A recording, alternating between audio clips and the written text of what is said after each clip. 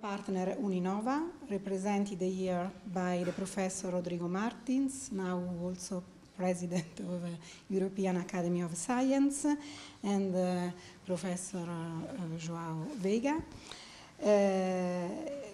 For the organization and for supporting this end-user workshop and our Heracles annual meeting. Thank you very much.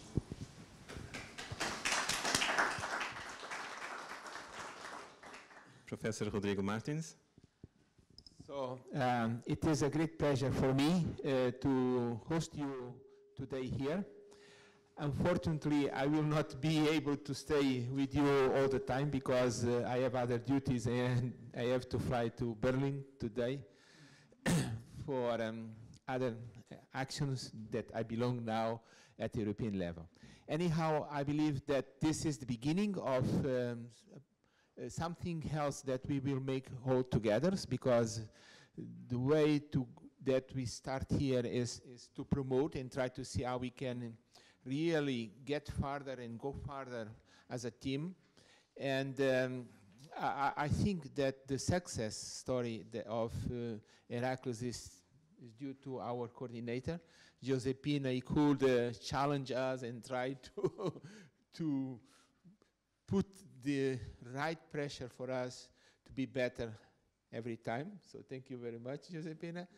And also to all of you. I believe that what we are doing could be very important and very beneficial for all, and also for promoting as much as we can our heritage. And this is why we have here and we are honored to the municipality to stay with here, and I think it is a strategic partner for future actions and for future activities that we can promote together. So thank you very much, and the best of success. Enjoy our climate, because this is a unique opportunity to see how Portuguese are so friendly, and also enjoy our weather. Of course, I will not say the same for our Greek partners, because in fact, Crete, okay, in Crete is a paradise, as I used to say. But anyhow, our road is just starting for the future. Thank you very much. Bye-bye.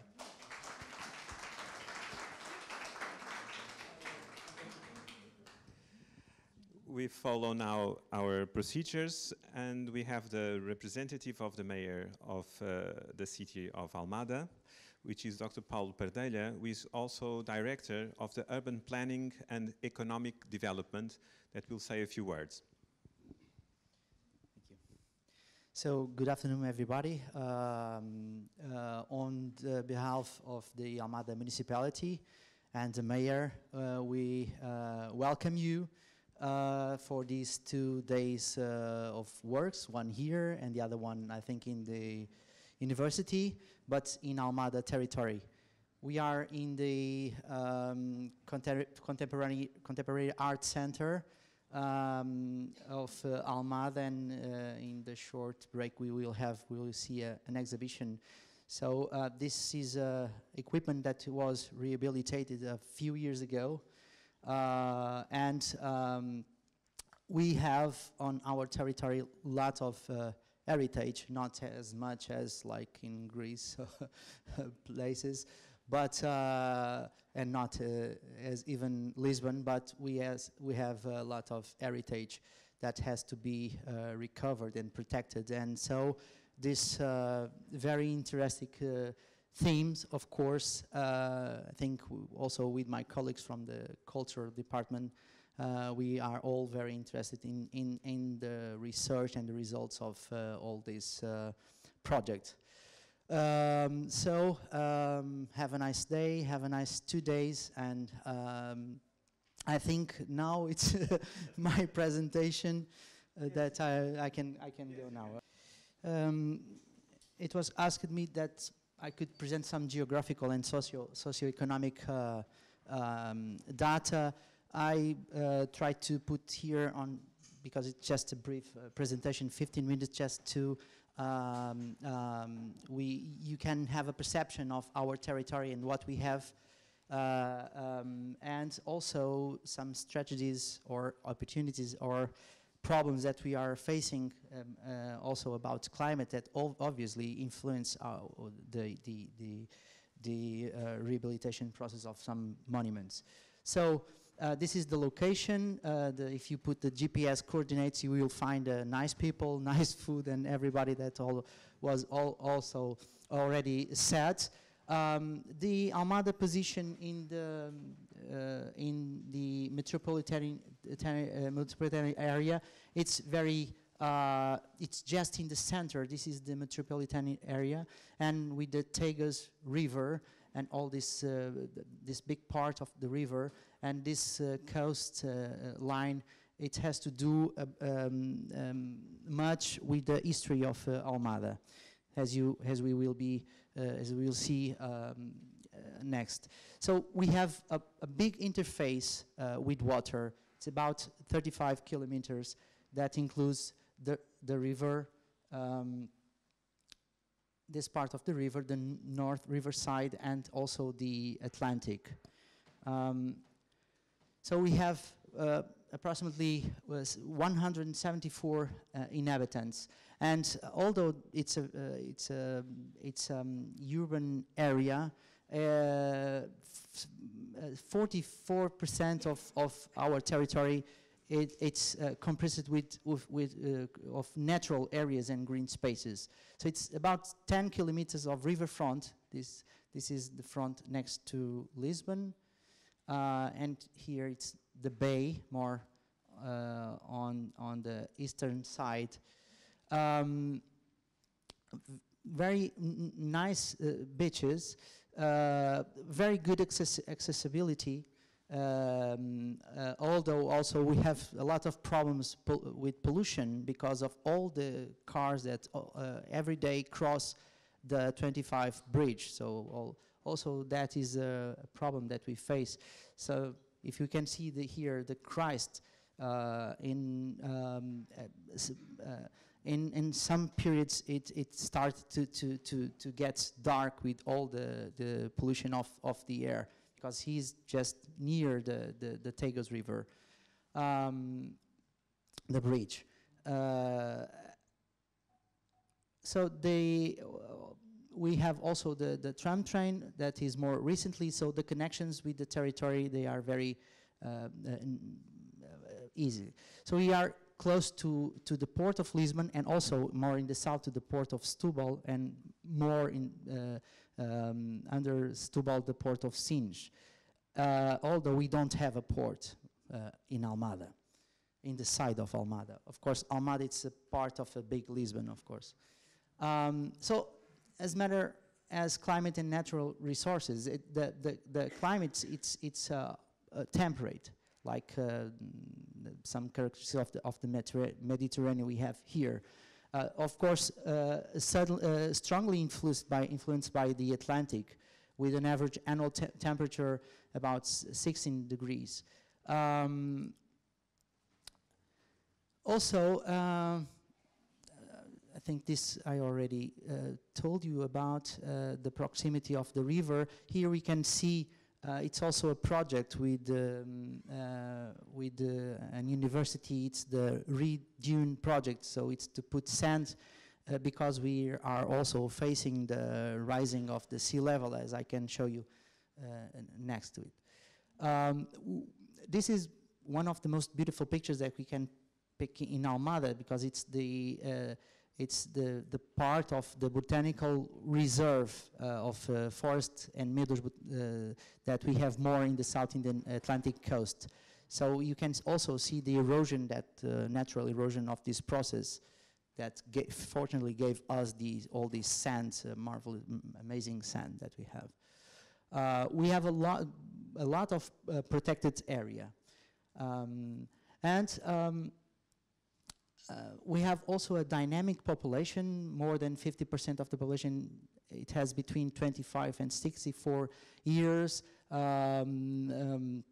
Most of also the population in active activities. in terms of education, tomorrow we will be in the university. It's the second biggest university center in the metropolitan area. We don't have only the FCT, but among with other two, it's a big center of university activities. About cultural heritage, well, we have a big network of municipal libraries, some new, some part of a process of a rehabilitation and adaptation process. And a little bit about history. This strategic location, as I told you before, so lots of people found here in Almada place to settlement. The Arab people gave name to the town Almadan, which means the mine that we had just near here. At the beginning, it's very important. At the beginning of the 20th century, the municipality became an important industrial cluster with the cork activities, spinning and weaving, and the milling, and also the shipbuilding factors. If we go to the balcony outside, we can see near the river the old ancient river activities that we had there.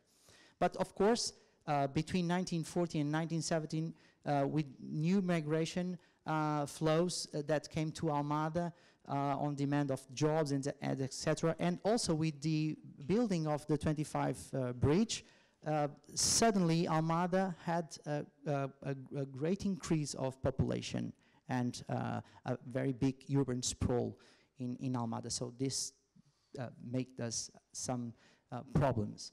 This is more or less like a map that from 1830, 1816, and we can see what was Almada. Almada mainly was the producer of commodities for Lisbon, groceries, wine. Well, here in Almada we had a lot of farms that produced it to Lisbon, because of with the river it was very easy to take the commodities to Lisbon, more than from north of Lisbon, even more than from north of Lisbon. And here there was nobody almost, so at this, you can see on this time we only had here like a little village of fishermen. So this is Cais do Injal. It's above here where we are, and Cais do Injal was a place for where we had the barrels, the wines, and also where we had things that could supply the shippings that went to the north to fish the codfish and other kinds of fishing. And what we have now, it's like all the buildings are now without activity. I can also show you this is Costa da Caparica, the second city of Almada, where you can see the development here in 1813, where we had the little village of fishermen, and then suddenly it went very more big than like we have today. So this is like images from that time, where we had the house of the fishermen and the natural protection from the sea, and people very proud to belong to this territory. And also the problems that we always had from the sea. This is from the 60s, where we, in response of this phenomenon, we have to construct the first artificial barrier in Costa da Caparica. This is one problem. You can see here the coast is coming is becoming shorter because we have the sea coming on. But this is very beautiful. You can see the natural parts of this Almada, Lisbon. So this is Trafaria and Costa da Caparica. It's over there. This territory, because of all of that, I told you the supply of the big city of Lisbon. We in Almada from since all the times, first the milling, first the cork, but then more recently the big. This is for cereals. This is for oil from the army. This is for gas. So in Almada, we always had this industries that Lisbon don't want nearby. So, but nearby, but not in Lisbon. Okay, so that's what we have. Like we have this. This is this shape of it identifies very well the territory. Although from Lisbon we can see a cliff, green and brown, but we have these marks on the territory, and also these marks from the shipyard, the brownfield that we have from the shipyards of Margueira, the Ginjal I've told you, Cacilhas, a start of urban planning in the last century in the center of Almada.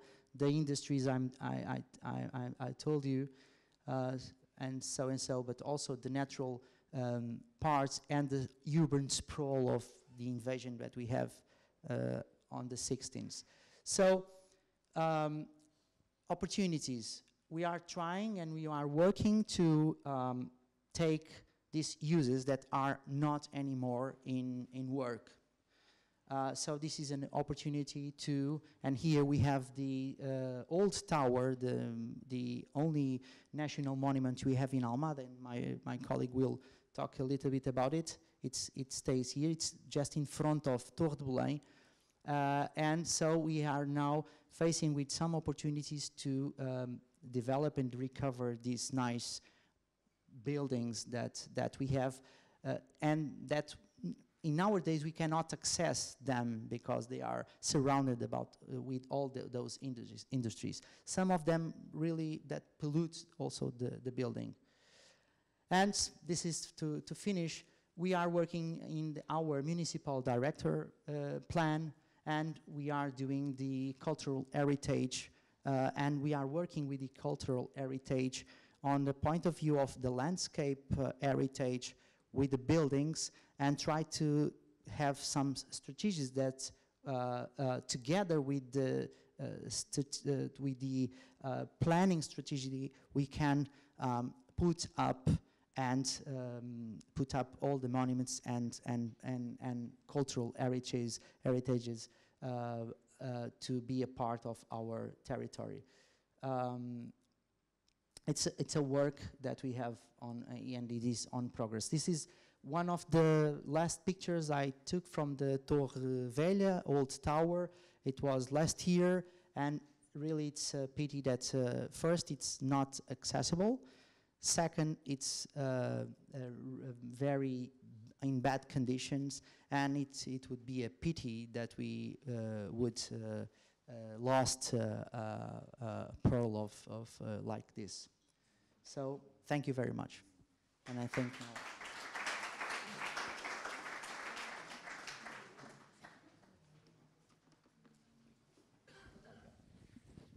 So now, thank you very much for your words. We now know more about Almada Center and Almada City, and the social and economic reasons of the growth of this region.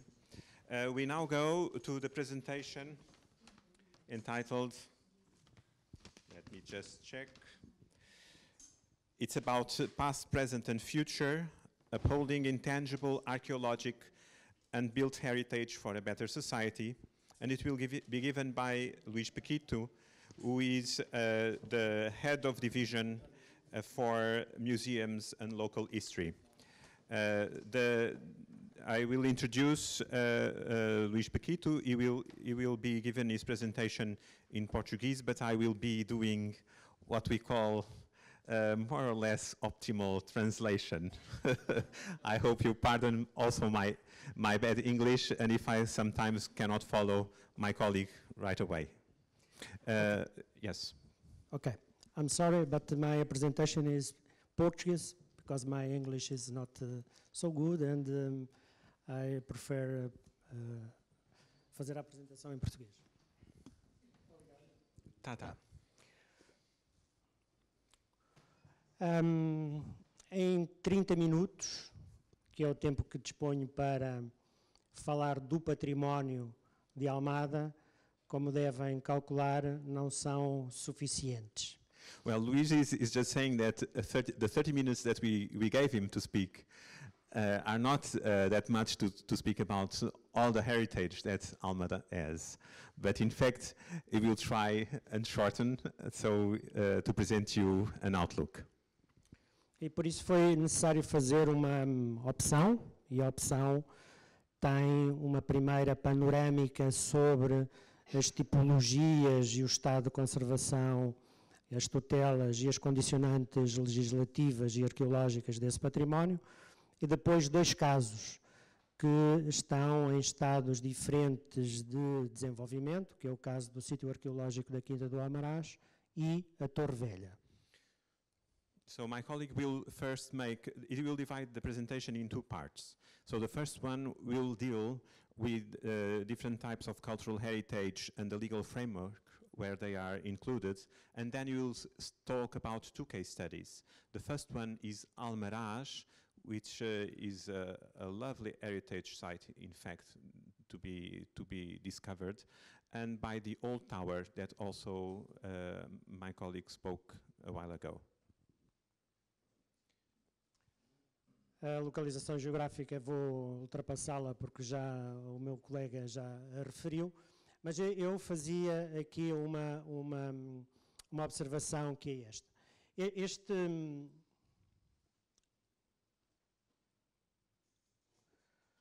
Quando olhamos para aquilo que são as áreas de proteção dos monumentos e comparamos só com este bocadinho da Baixa de Lisboa, dá para perceber que existe uma diferença muito grande naquilo que diz respeito às questões da conservação e da preservação do património, nomeadamente daquele que está classificado. You can see that in the yellow markings are the protected or classified heritage sites that exist.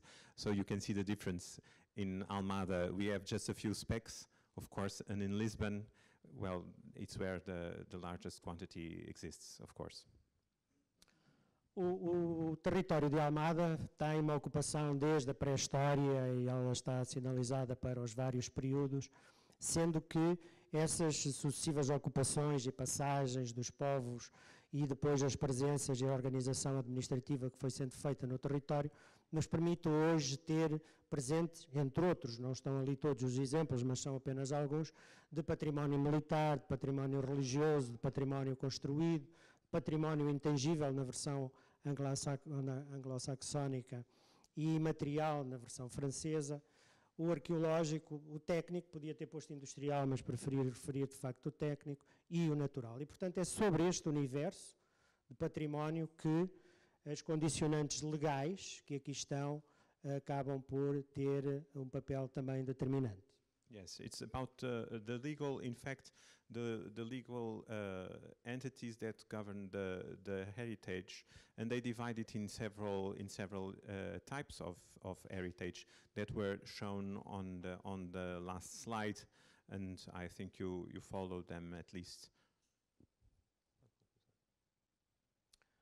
Estes são exemplos de património que são pertença da Câmara, ou seja, são tutela direta da Câmara. So heritage belonging to the City Hall.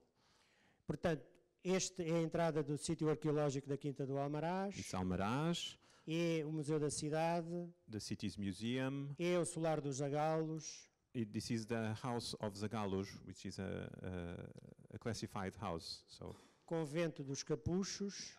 The Capuchos convent, where we are going to have dinner tomorrow, hopefully. O presídio da Trafaria. The Presidium, I would say, is it a jail or is it a jailhouse? It's a jail. A jailhouse. Old jailhouse, of course, now deactivated, I would say. Casa da Cerca, que é onde nós estamos. And where we are, yes. E como não podia deixar de apresentar o exemplo daquilo que é um património moderno, chamemos-lhe assim, o Teatro Joaquim Bonito, do Manuel Graça Dias, que aqui está também representado. E, portanto, the new heritage. The heritage from our days, so to speak. E, portanto, este património tem usos diferenciados.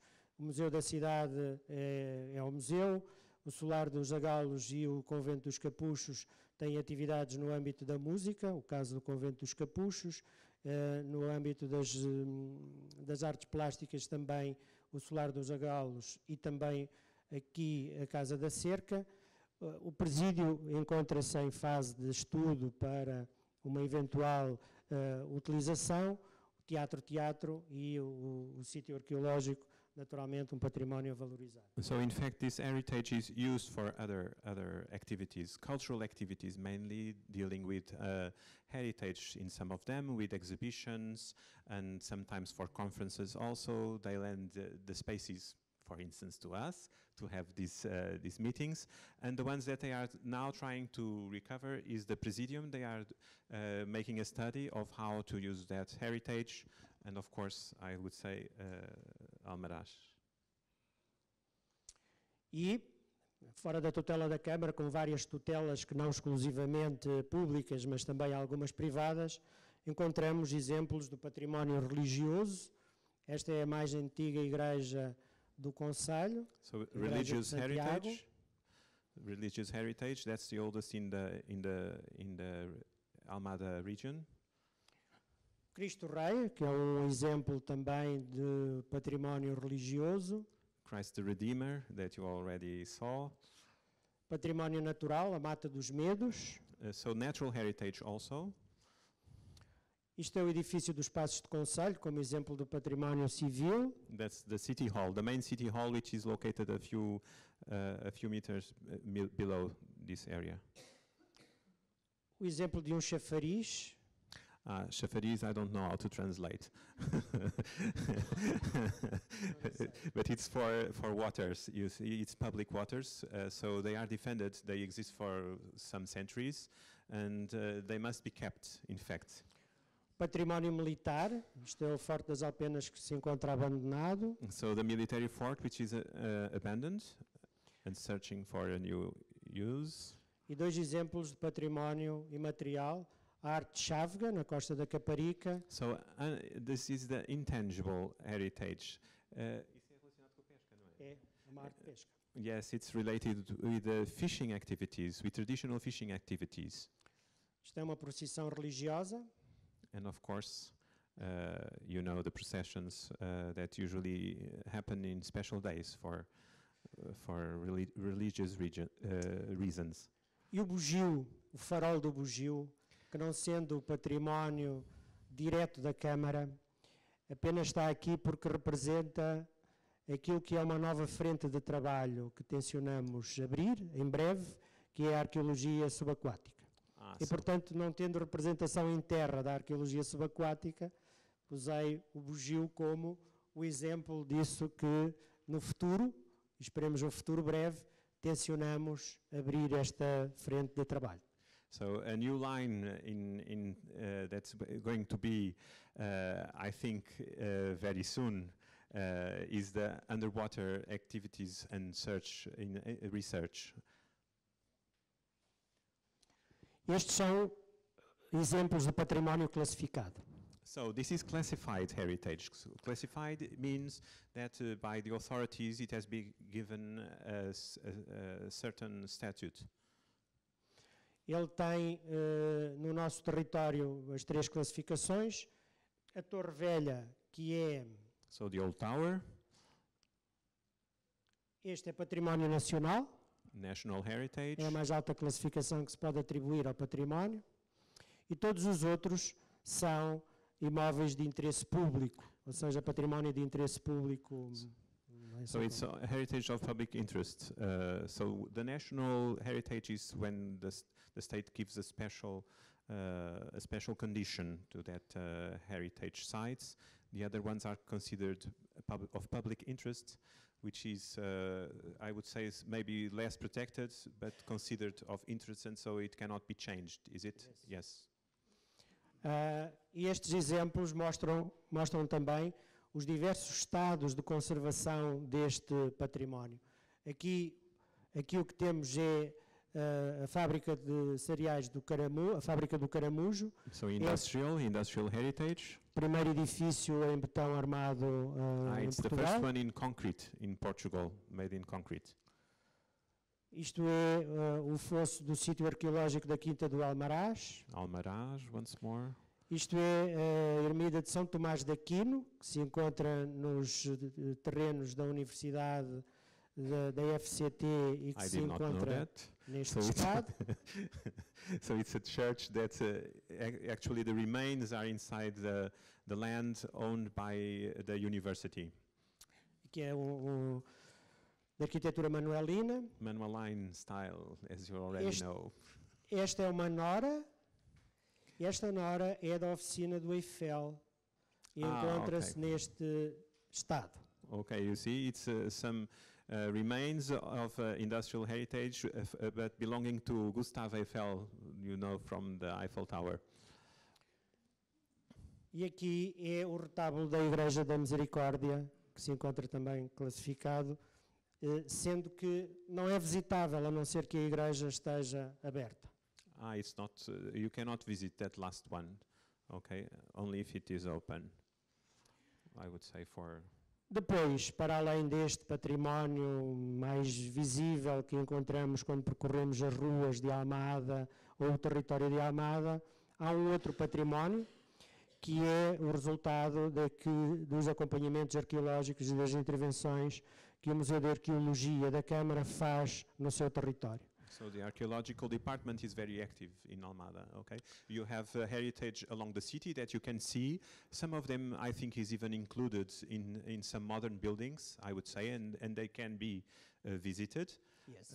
And they can be visited, like I think it's in one of the banks, isn't it? I'm not sure. Well, it's some buildings have recovered traditional and ancient remains. Yes. Nós escolhemos a Almada Velha como área preferencial de atuação. Aqui é a Casa da Cerca, onde nós nos encontramos, e todo este território aqui é o nosso sítio, área privilegiada de intervenção. E essas intervenções, normalmente por obrigação legal temos que fazer o acompanhamento arqueológico dos edifícios que estão a ser intervencionados para a melhoria ou para a qualificação. O que encontramos normalmente são silos, muitos. So they find in their archaeological excavations, I think the archaeology department is also represented by the colleagues down the room. And the main findings, or at least the most frequent, is the silos. I'm not sure, they are for the silos? It's for cereal, okay, so to keep the cereals from damage. Ou arcos góticos incluídos nas paredes. Gothic arcs remains also in estruturas industriais. Industrial structures and remains. Enterramentos em igrejas. Burial places in churches for the dead people. E daqui recolhemos estes milhares de cacos que depois temos que guardar, conservar. And of e course ceramic exibir, shards to be kept and catalogued and then in exhibitions, going to exhibitions. Falemos então agora do sítio arqueológico da Quinta do Almaraz. Este está classificado de interesse público, é o mais antigo. Este povoado foi identificado em 1986 e a partir desta data foram feitas várias intervenções até finais dos anos 90 que permitiram, de facto, identificar o potencial e o interesse desta área para o conhecimento da ocupação fenícia na Península Ibérica e também para a arqueologia de um modo geral. So the Phoenician settlements, okay, nearby. Este território esteve inativo entre finais dos anos 90 e 2015, e portanto esteve ao abandono. A partir de 2016 iniciou-se então um processo de valorização deste território. So this is very recent that it has been given a new vision, and now they are trying to see what can be extracted from this site, because it was up to abandonment until now. Encontra-se situado na área urbana de Almada, junto do castelo, 6 hectares. So it is inside the city of Almada, close to the castle. It's a big area.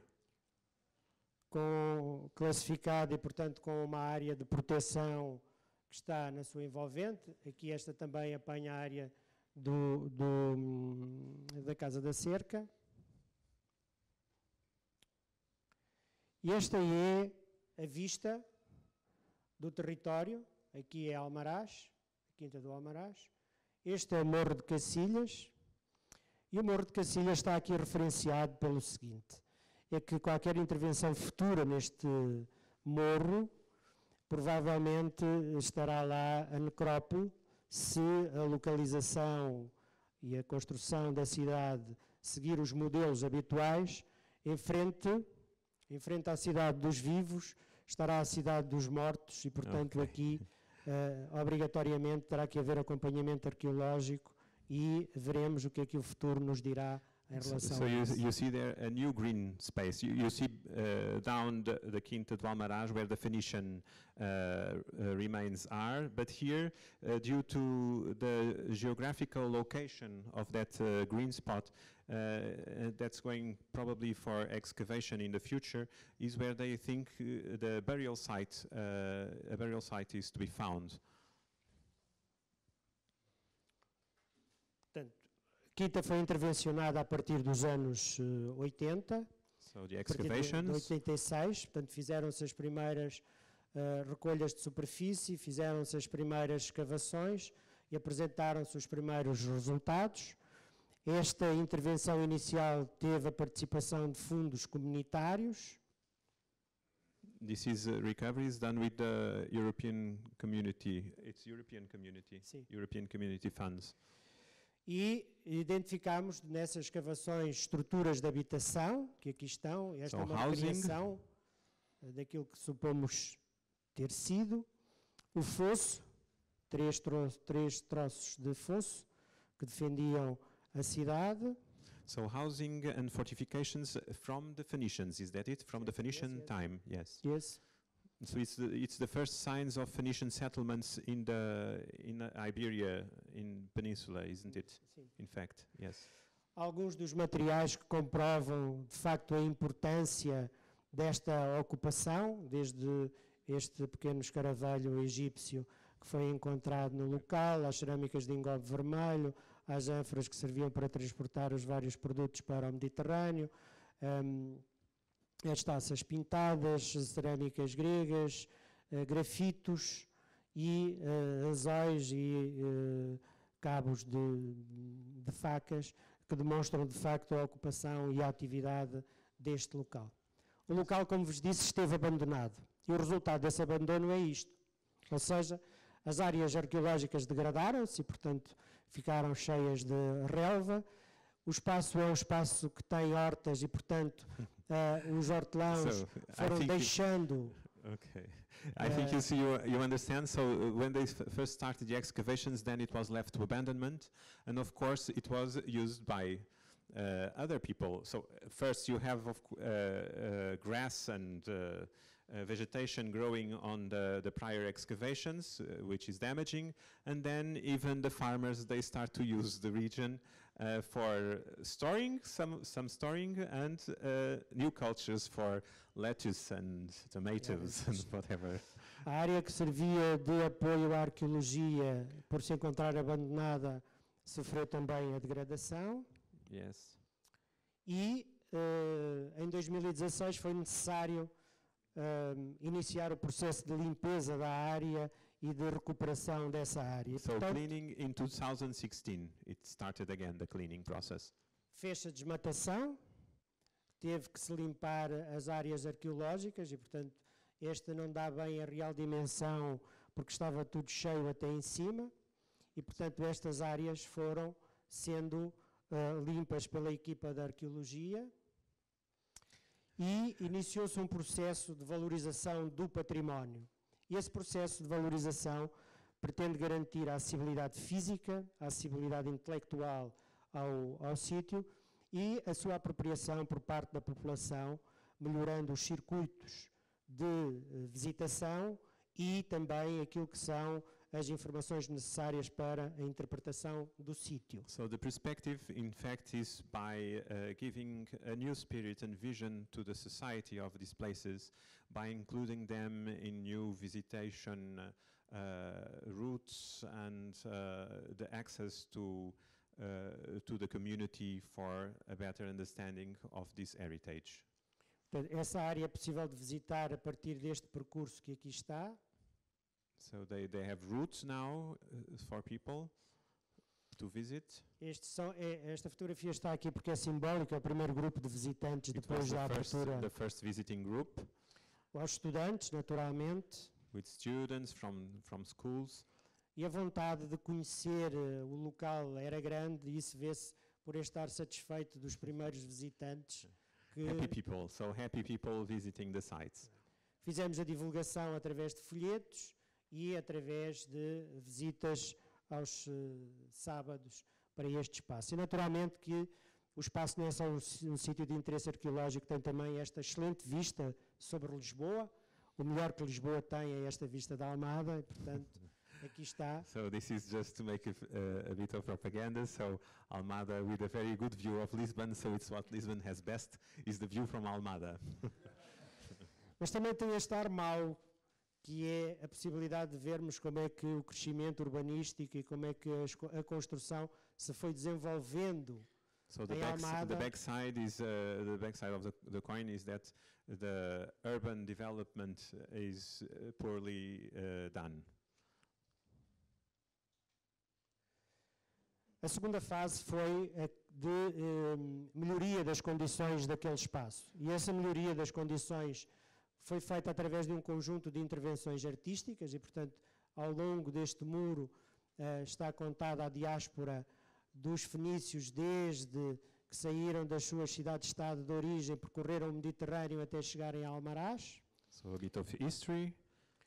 Os percursos foram sinalizados com desenhos e contexto de forma a torná-los mais compreensíveis. New equipment for the visitors. Mostrou-se à população a nova abertura e explicou-se por que razão é que estávamos a intervir no espaço, através de iniciativas várias. Uma delas está aqui, foi a recriação de um jantar fenício que se fez no local. So it's their coffee break. They created a dinner activity for the Phoenicians. E aquilo que vocês viram, que eram aqueles contentores, hoje é esta casa, que é o centro de acolhimento aos visitantes. A outra fase de valorização deste sítio foi a sua apresentação em contextos universitários. E, portanto, aqui os alunos da arquitetura do ISCTE que visitaram o espaço e que estão a desenvolver trabalho sobre o local, sobre o eventual futuro centro de interpretação do sítio arqueológico da Quinta do Almaraz. So this is to interest the new higher education students and staff and academic staff. Este é o professor Fernando Completo da Escola Superior de Hotelaria e Turismo do Estoril, que também com um grupo de alunos nos veio visitar para iniciar trabalhos sobre o potencial turístico deste espaço e que possibilidades é que há de o trabalhar nesse sentido. So the School of Tourism also to develop the region. E visitas, aqui não se vê, mas é o professor Santa Cana, da Universidade de Barcelona, que nos visitou e que fez uma visita ao local e nos sugeriu várias coisas sobre ele. É a professora Elisa e um colega espanhol que, estando também em Portugal, vieram visitar o espaço, e aqui é o professor Clementino Amaro, que também veio visitar o espaço. E, portanto, estas três componentes permitem-nos que este espaço esteja em processo de recuperação e de intervenção, e será lançada agora a prospecção geofísica, e no futuro se espera ter um parque arqueológico que possa ser visitado pela população. O outro exemplo, e este será bem mais rápido de apresentar do que o outro, é a Torre Velha da Costa da Caparica. So now the other fortress, the old tower of Caparica, which is the one that you know is the twin of the Tower of Belém. Only the Tower of Belém is in the Manueline style, and this one is not, it's a fortress. A sua importância do ponto de vista histórico e do ponto de vista patrimonial não está sequer em dúvida pelo aquilo que nós vamos ver a seguir. Não só porque ela data de Dom João II, sendo que haveria ali, no tempo de Dom João I, um sistema já de defesa, foi remodelada várias vezes ao longo do tempo, e por isso é também possível de ver as várias fases de melhoria da condição militar, de adaptação aos novos processos de artilharia e de disparo, e, portanto, não estando nada disso em causa, aquilo que acontece é que ela se encontra, de facto, abandonada. E este exemplo da sua importância enquanto forte, enquanto participante de um processo de defesa da entrada da Barra, está aqui bem ilustrado. Serviu de tema para a pintura, e é esta a vista que se alcança. Esta é a Torre de Belém, e aqui So the people who know and have been visiting Lisbon saw the Tower of Belém, very small down there, seen from our perspective. And this one, in opposition to the Tower of Belém, is completely abandoned and degraded. Although it is a bit more ancient than the other one, and has faced several recovery and restoration works during times and adaptations for military reasons, now it is up to abandonment. Com mais ou menos cientificidade, foi sendo registada, desenhada, pintada, sugerida ao longo dos tempos e mapeada. So the two towers, the Tower of Belém is in yes, okay. E foi até anunciada a sua classificação como monumento nacional. E a pergunta é, para que serviu essa classificação? So a good question. Why was it classified as a national monument? Visto que o seu estado é este. If nothing was done, that's the completo question. Abandono, sem telhados, invadida pelo mato, pelas ervas e pelas árvores, cantaria embaixo, e é necessário, de facto, uma intervenção. E essa intervenção tem que ter, naturalmente, um programa, é a primeira questão. A segunda questão, mas que não está desligada desta primeira, é a resolução do acesso. Não é possível aceder àquele espaço e, portanto, seja o que for no futuro, terá que ter esse problema, porque é mesmo um problema resolvido. So the big problem actually is even accessibility to the tower, because no one can go there. All the land on its vicinities are owned by someone else. E, portanto, o futuro é resolver esta questão do acesso, é definir um programa. Aquilo que está sugerido é que seja a sede da futura área de trabalho que tem a ver com a arqueologia subaquática e, naturalmente, que a recuperação só poderá ser feita com fundos comunitários, porque é de facto necessário muito... So in fact what is missing is money. So they say apply to the European Community funds for study and for, of course, the works to be done on the place. Bem, claro que tudo isto que nós fazemos é também para devolver à população, a quem nos visita, à comunidade, aquilo que é uma parte integrante da sua história, da sua identidade, da forma como se relaciona com o território e que, naturalmente, não se verá nestas situações de abandono, mais provavelmente se o fará com mais facilidade no sítio arqueológico da Quinta do Almaraz do que na Torre Velha, sendo que toda a gente fala da Torre Velha, toda a gente diz que é património nacional, mas realmente, se não intervirmos rapidamente, não o conseguiríamos fazer. So in fact is to give back to the society this kind of heritage which is so important and is so much talked about in the social media and of course by the authorities and by the people living in the city, that all these efforts have to be done. Okay. And so the last one I think I don't have to translate. Thank you very much. Thank you very much, and I'm sorry if the translation was not up to par, but we thank you very much for your talk.